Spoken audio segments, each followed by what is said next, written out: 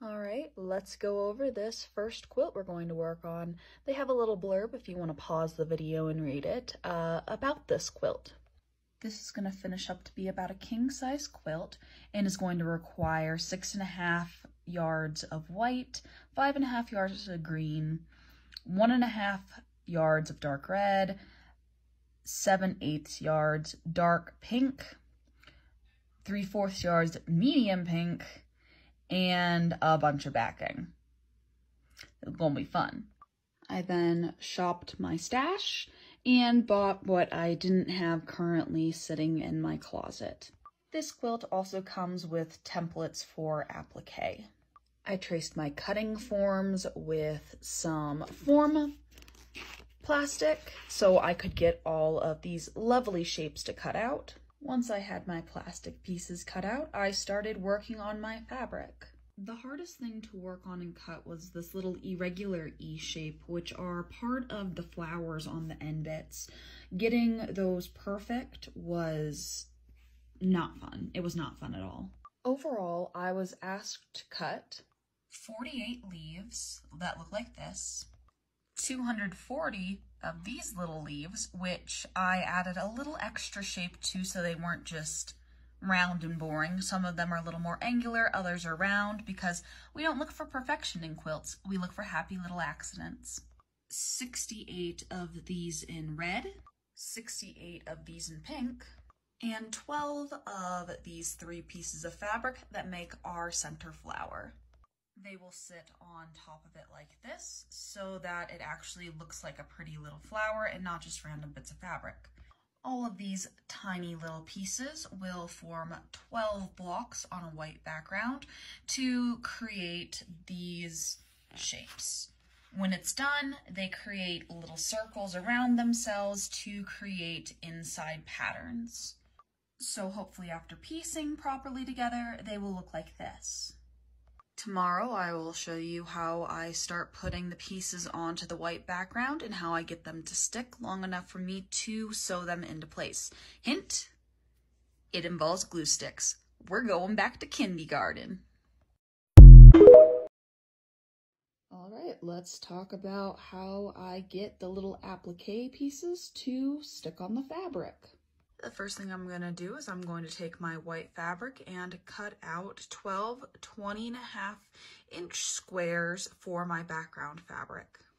Once I have my 20.5-inch squares, I start to fold them into little triangles. I know this seems weird, but just stick with me for a second. Once I have my 20.5-inch squares folded into these triangles, I press them, and you can either press them by hand or you can cheat and use an iron. The iron's faster. And you'll see why in a second. Now you see on my squares, I have a lovely grid pattern that I can go off of. Kind of like this grid right here that the book shows you. This is also the moment when I kind of freaked out because I've forgotten that I need to cut my stems as I go because they want you to cut on this bias.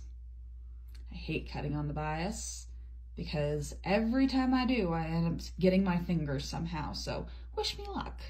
Next is the part where I haphazardly throw all of my pieces onto the square to make sure that I have all of the pieces readily available. This next part is also the part where I figure out what I need to start gluing down first and what needs to go in what order. The first trial block is always a menace and is kind of touch and go, but once I figure it out after this block, the rest of the blocks follow easily into place. In this pattern, I want to glue my leaves down first. I kind of put them in the general area of where I want them and kind of straighten them out to my lines before putting the flower on top. Once my flower's on top, I will begin to move the leaves around to their preferred areas where I will get ready to glue them. Once I like my setup, I'm going to steal my flower back. Once my flower's taken off, I'm going to peel up the bottom edges and glue them down with a little bit of purple Elmer's glue. This stuff dries clear, so I don't worry about it staining the fabric below. And I'll just repeat that for the rest of the leaves. After the leaves are done, I'm going to work on the next layer, the next layer, and the next layer. I'm going to let those layers dry, and while they are drying, I'm going to work on cutting more pieces and stitching some of my other blocks. I'm not saying that my chickens and ducks are a little too domesticated. I'm just saying I have like 50 lap chickens. Lots of lap chickens. Am I sorry? No. No, I'm not. I get lots and lots of chicken cuddles. Be jealous of the chicken cuddles. Having two puppies in the house be like, I'm a peekaboo shark. come out and get me. Peekaboo, I'd bite you. Nom nom nom nom. I will eat you. I'm having husky for breakfast. Yay, right. There is no way you can beat me. I am the mighty son of Odin. More like tiny shrimp. You are so rude. It's a bird. It's a plane. It's a bun hiding in a hay pile.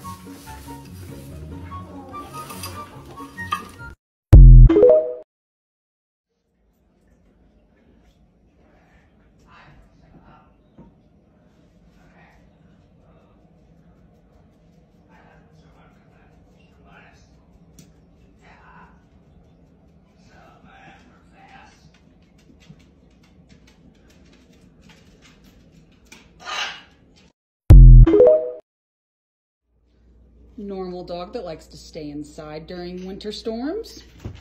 Snow puppies that never want to come inside during snowstorms.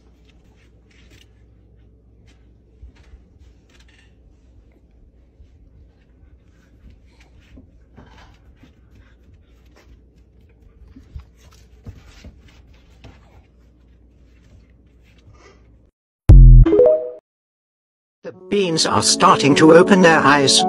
This is Kit. This is Cy. This is Chester.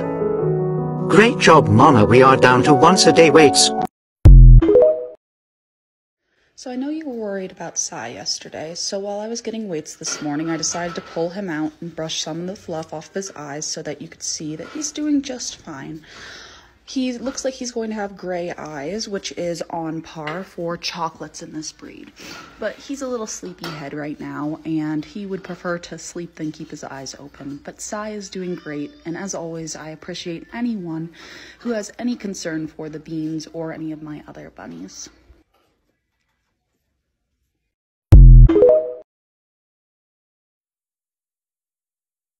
As somebody who raises horses, I can't believe you would say something like that. Now, if you'll excuse me, my neighbor called and my mare got out for the 6th time this week, and if I don't get out, she's gonna get into somebody's grain bin.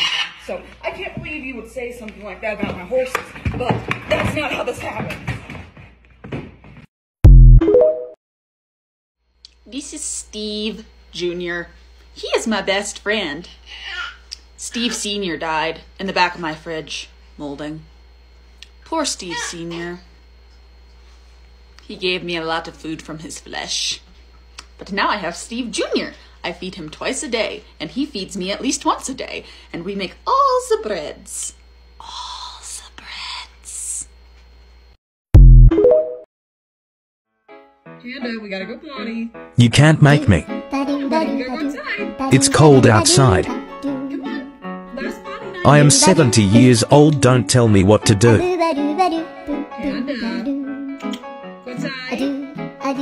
There better be a treat. I want